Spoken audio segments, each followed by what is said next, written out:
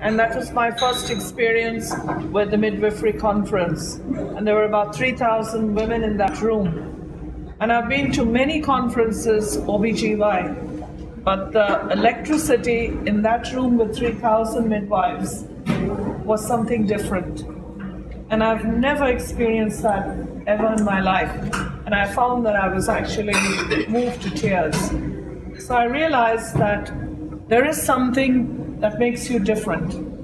You've got a different DNA, and I can see how you feel for women.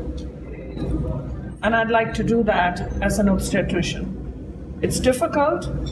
We have to unlearn. So on behalf of all the obstetricians, which I am going to work with to get midwifery into the country and to promote natural birth, reduce interventions, be a little patient with us.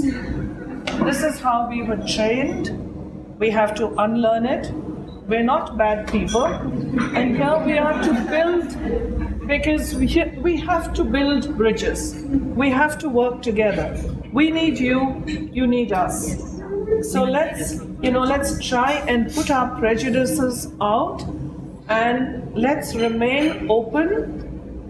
I will champion the cause of working with obstetricians, sharing how I had to unlearn and where I am today.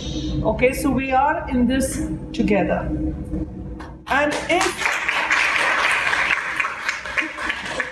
if any of you find that something has happened at Fernandez Hospital which wasn't right, get back to me. Because we have 700 deliveries a month.